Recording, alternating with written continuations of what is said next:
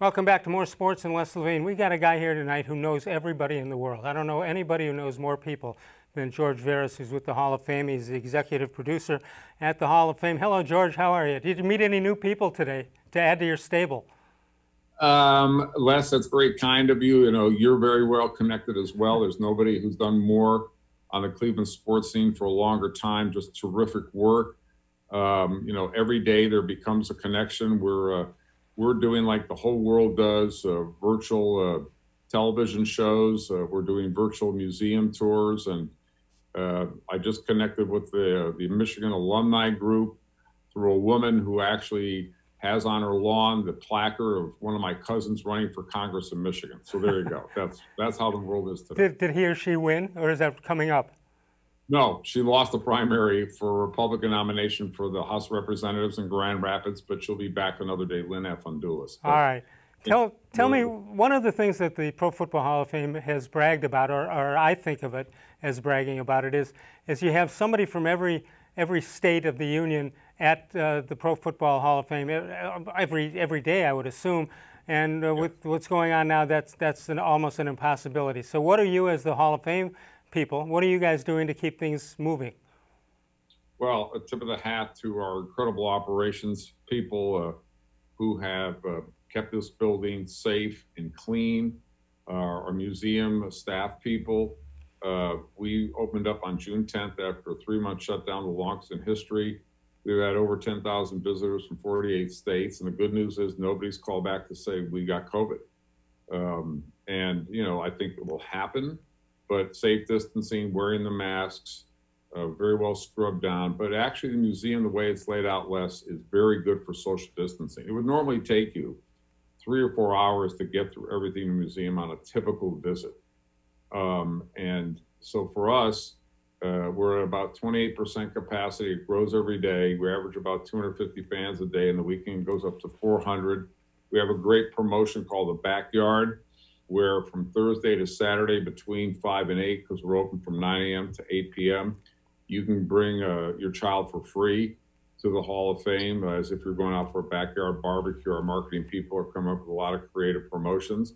But, you know, it's football, and it will be interesting, and I know we'll talk about it later, but if football isn't around, as you pointed out, reports are changing every day, we remain open for football, and it'll be interesting to see how that helps our attendance. We hope it doesn't happen. We'd much rather have football than anything else, which I think is good for us, good for the country, and we hope that happens. Well, the timing couldn't have been worse, and you guys have really rebounded from it, the timing, talking about the cancellation of the game and all that. So what if somebody comes in from the state of Iowa, for example? What are they going to see at the Pro Football Hall of Fame based on what you've been able to do with what's going on the outside? Look, we have history on everybody connected to anything. So I'll give you you love trivia. Can you name the Hall of Famers that played ball at the University of Iowa? The Hall of Famers. From Iowa. Kinnick. George Kinnick. Not in the Pro Football Hall of Fame. Oh, okay. All right, I give up. College. Yes, sir. Okay. So it's Paul Krause, who still died. Minnesota Vikings. Right, but he remains the all-time interception leader in the NFL. And a new recent addition from our Centennial class is Alex Karras. So we have artifacts from the Karras family. We've got Paul Krause's ball when he set the NFL record. You know, we're tied to anything and anybody from every state. And by the way, we're not just a place that houses the records of the Hall of Fame. We are the keepers of the game's history, the keepers of the flame. We have the record of every single NFL legend that ever played, and we'll talk later about our centennial celebration that will be on national TV September 17th when we unveil an incredible job by the city of Canton, the $12 million Centennial Plaza, and 11 player pylons that will have the names of everyone who's ever played in the game, that the Hall of Fame historians spent 3 years vetting, right nickname, right date, made sure they played in the game. And it's the first only sports organization to memorialize the name of every member that ever played in its league. Never done by a sports organization, done by the Vietnam veterans for the Vietnam Walls, that type of thing. So it's going to be spectacular. It'll be on national TV. We'll talk about that later. George, if I had enough time, I would have come up with Paul Krause, but I totally forgot that Veras played at Iowa. He just didn't seem like an Iowa football player. Well, his father was Greek. He was had a restaurant in Des Moines, and the Greeks are everywhere in every country with a diner someplace. When you go into that building every day, which is an honor, I would think, and I would think you'd never give up, not knowing how special it is to be there. Are there still stories that hit you that you either hadn't thought of in years, or somebody gave you information you didn't have? But on a daily basis, throughout the week, will that happen to you? It happens every day. Our lament is that we're so busy creating and churning out the stories that we don't have more time to literally walk through the building, because the people who come here, this is their holy grail. This is the going to the Vatican. They are deeply embedded in the history of the game, their love of the game. They give it up, and I'm talking about the families who cherish football for what it means to them, their passion, and their stories are amazing. It's unbelievable every day, and it is a special place. It's an honor to be here. From a content and storytelling point of view, it's such a treasure trove. And we have built the last 3 years a media company. We have done programming. We've done television shows. And, next year we could have 70 hours of television shows on the air for all these different stories that we're doing that speak to the value of the game and what it means to everybody. Hi, one of the things you got coming up is the Enshrinement Marathon. Tell me about what that's all about. So the Enshrinement Hall of Fame Enshrinement Marathon is our first video on demand. And for us and for fans, we got great reception. It fills the gap of things that they would have seen if we had had enshrinement, but much, much more. So we're offering it for your viewers. A special code is out there. You see the graphic. If you go to vod.profootballhof.com and type in the code MS&LL, you can watch 40 hours of exclusive enshrinements, gold jacket shows the last 6 years. But the exclusive part, never before seen, are 60 one-on-one interviews that I conducted the day after Hall of Famers got into the hall at the Super Bowl, from Troy Polamalu to Bill Cowher to Ed Reed, every single player, 60 of them, behind the scenes of David Baker's knock on the door, the knock on the doors. And it really is a feast for any football fan. You can watch it over and over, share with your family and kids, and feel like not only you've been to enshrinement, but been to enshrinements that you've never seen. And it's only $19.99, and it's available right now. And thank you guys for letting us share this with you. But it's our way that we're attacking COVID-19. I just got an email from the Cleveland group. We're doing virtual tours of the Hall of Fame for groups and gearing them to the teams that they're interested in. And it's like, we don't do just the Zoom less, but we do a TV production. Absolutely. And so for Browns fans, you can do that for $30 a ticket. If you want more like our archivists and historians talking, you can do it for $50 a ticket. We are booking these things left and right for those who can't get here as well. So we keep the museum alive. We keep the history alive. We keep our programming alive through the use of the web and virtual reality event programming. And the code again is MS&LL. Judge, I've got a story for you that you probably hear this kind of story every day, but it really hit me. 8 or 10 years ago at the induction at the hotel the afternoon before, I was there and I was talking to Dante Lavelli, who I knew. My family knew Dante. And we're talking and talking and talking, and I look over to the corner and I see Terry Bradshaw is watching what's going on with Dante and me and my brother. And the interview's over and I start walking away, and Terry Bradshaw, my goodness, Terry Bradshaw, you wouldn't think this would happen, but it did. He said, "Was that Dante?" I said, "Yeah." He says, "I've never met him before. Would you mind coming over and introducing him to me?" To me, now that probably happens every day to you, but it was astounding to me. Les, it's a great perspective, and even though it happens, it's still astounding. I'll give you an example at the Super Bowl. when Brett Favre got in, and it's Brett Favre. Now, what was the discussion on Brett Favre in the room? 10 seconds, he's in the Hall of Fame. Right. He's Brett Favre. He was like a little kid, and he said to David Baker, "Is that Roger Staubach?" This was backstage at the NFL Honors. And David Baker says, "Yeah." He says, "I've always wanted to meet him. Can you introduce me to him?" Would you? I would never believe that. Yeah, no, it's a true story. Because again, what we fail to remember of these players when they're in the moment playing is they grew up huge football fans, right? And they have heroes, and the thrill of getting the Hall of Fame for them is being, as Deacon Jones said, you're on a team that you can never be traded from, you can never be cut from, and you're on a team of the players that you've admired the most your whole career, and now you're one of those players. So when the new class comes here for the induction ceremony, the enshrinement, they get together and their initiation is at something called the Ray Nitschke Luncheon, which is closed to all of us. And that is like a field of dreams. So you have Joe Namath talking with Roger Staubach and talking with Brett Favre. So you've got, and by the way, these guys, all these players are true football historians. They didn't get to greatness by not studying every aspect of the game, from plays to hard work to history.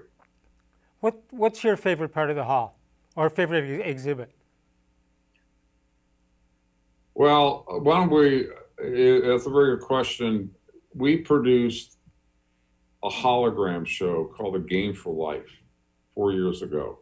And it's a 20-minute Disney-like production. You walk into a locker room that's the ultimate locker room with artifacts from Jim Thorpe on one side of the wall to modern players on the other side of the wall. Joe Namath hosts the show as a hologram. That was very special for me. I think I mentioned to you before, I was blessed. My career started as a ball boy for Joe Namath. The first day he walked down the field, my uncle operated on his knee, created the knee brace. It's a 50-year relationship, and Joe hosted this show. And basically you have 8 other Hall of Famers talking about their road to greatness. And then the show ends with holograms of George Halas and Vince Lombardi, actually the actual actor who played Vince Lombardi on Broadway, exhorting the audience to get out and play your game for life.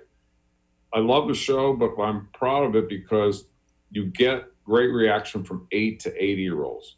The challenge was, how do you make it relevant to kids, but yet not make it boring for adults and football savants?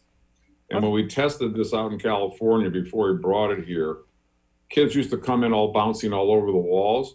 But every time they watched the show, by the end of the show, they not only got quiet, but the first thing they did when the show ended is they raised their hands with questions.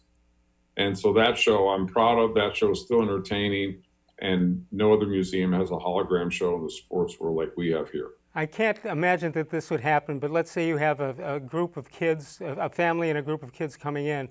One of them not necessarily a football fan. What is the biggest reaction to them when it's done? I can't even believe I'm saying the kid wouldn't be a football player or a football fan. But what is it that really hit him while he was in there, besides Ray Nitschke? Yeah, a very good lad. I think that they're blown away by the depth of the history that they see here. The artifacts, the boards that clearly lay out the history of the game. We have in the rotunda every decade clearly outlined. The things that it's like they get, they get home and they get their sort of slice of the cake by following their team. But when they come into the hall, they're sitting at a banquet table and they're getting the feast of football that they have only gotten bits and pieces of, but now they're gorging everything all at once. And everything tastes better at the Hall of Fame. There's something that happens when you come here. I call fans give it up. What's amazing is that they come through, they spend more money per person on our merchandise than any museum. And I've seen it before in other museums. When you walk through the Smithsonian or went to the Chicago Museum on the Monet exhibit.